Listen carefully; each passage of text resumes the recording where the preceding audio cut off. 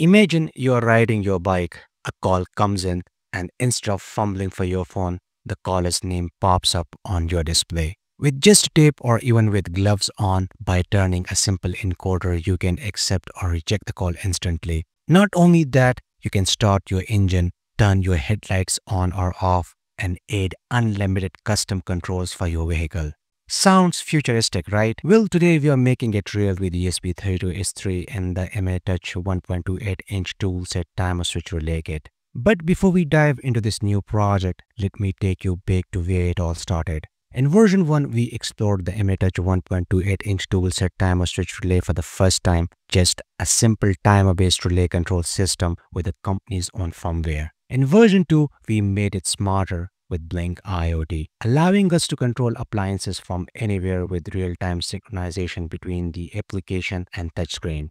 In version 3, I asked, what if Wi-Fi isn't available? So we built a custom Bluetooth app in Android Studio. It was fast, reliable, and worked even offline, perfect for any ESP32 based control project. Then in version 4, thanks to your feedback from YouTube, TikTok, and Patreon, we upgraded to a fully synchronized system. The user interface and Bluetooth application worked in perfect harmony, complete two-way communication. Whether you toggled a relay from the app or the display, everything stayed in sync with instant feedback. So you see, step by step, we have been evolving this system from a simple relay switch to a polished smart controller. By following this series, you can create your own custom automation systems for home, office, or now even your bike. I modified the previous Android application and created this new one.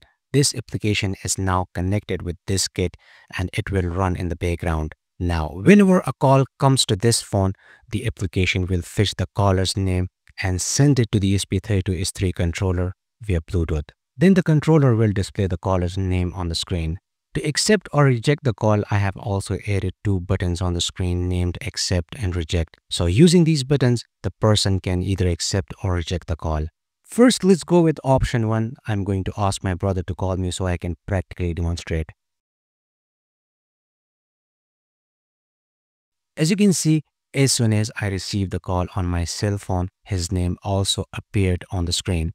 If I have the phone in my hand, I will attend the call through the phone. Otherwise, I can press the accept button on the display to attend the call.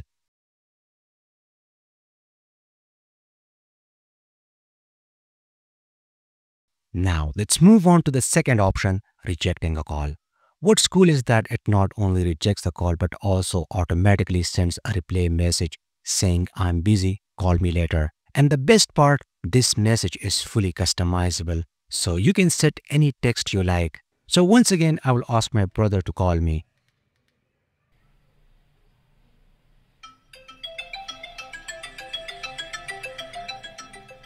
This time, I'm going to reject the call. As you can see, right on his phone, he instantly received the message, I'm busy, call me later. So far, you have seen me using the on-screen accept and reject buttons, but here's a real problem. What if I'm wearing gloves? In that case, pressing these small buttons on the screen would be very difficult. To solve this, I decided to integrate the encoder along with a push button. If you have been following my previous videos, you already know I have covered the encoder and the built-in push button in detail. Now, let's test it out. This time, instead of touching the screen, I will simply rotate the encoder to choose between accept or reject, and then press the button to confirm my choice. Now, this is much easier.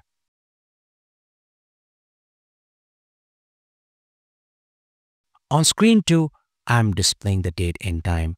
This is just to show you that you are not limited to a single screen. You can easily create and switch between multiple screens without any issues. Now, let's move on to screen 3. Here, I have added two switches. The first switch is used to turn the engine on and off, and this can be the engine of a bike, a car, or really any kind of vehicle. When I turn this switch on or off, the relay on the board also switches on or off. You might even hear the clicking sound of the relay, and if not, there is also an LED for visual indication.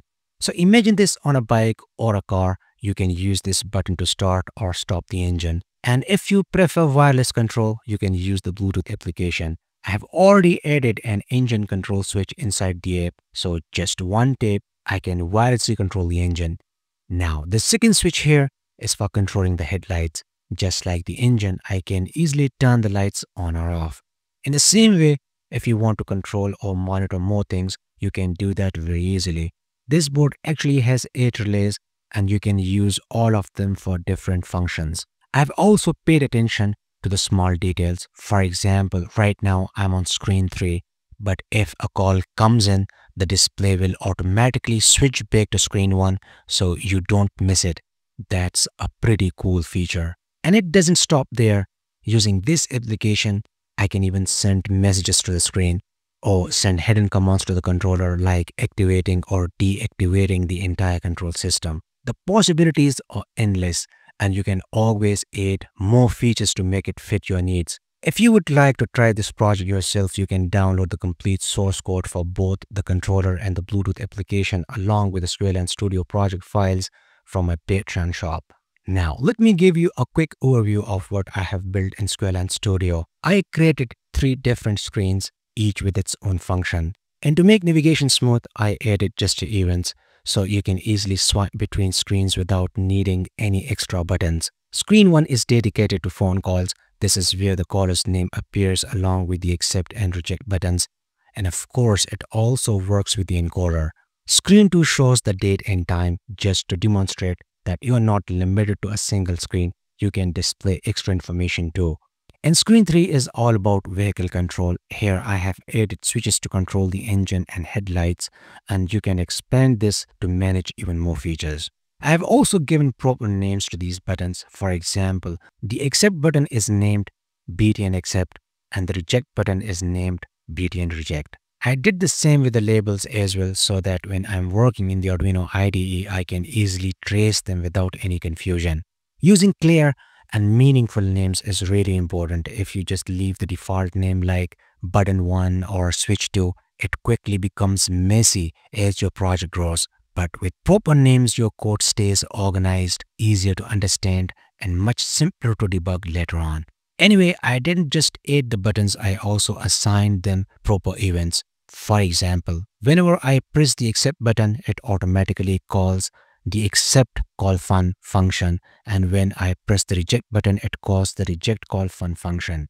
The same logic applies to the switches I added on screen 3. Each switch has its own event assigned, so whenever I interact with them, the corresponding function is triggered in the background. This makes the whole system very structured because every button or switch you see in the user interface is directly linked to a function in the code. All the functions that we create inside SquareLine Studio can be found in the UI_events.h file. From there, you can call them inside your main.ino file to control the desired loads or execute any specific actions. Now, I'm not going into too much detail here because I already have a complete series on smartwatch programming where I explained SquareLine Studio and LVGL in depth.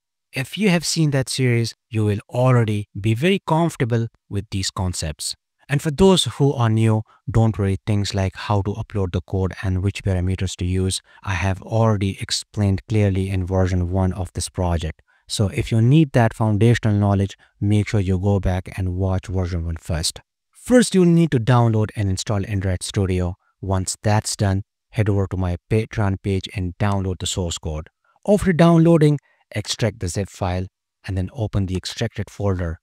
Inside, you will find the project folder. Copy this entire folder. Now, go to your C drive, users, and then open the Android Studio projects folder. Paste the project folder here. Once done, close the window and open Android Studio. In Android Studio, click on the Open button. Browse to the project folder you just pasted and hit OK. If you're opening Android Studio for the first time, it may ask to install some required packages. This can take a little time, but in my case, since I already built this application myself, all the packages are already installed. Anyway, once the application is open, you can go ahead and make any necessary changes. By the way, I have also written a very detailed article on Android Studio and Bluetooth application. It's the most complete guide available, and with the help of that article, many people have successfully built their own Android applications. So that's all for now. Support me on Patreon for more videos. I hope you liked today's episode. Like and share this video with your friends. See you in the next episode, and thanks for watching.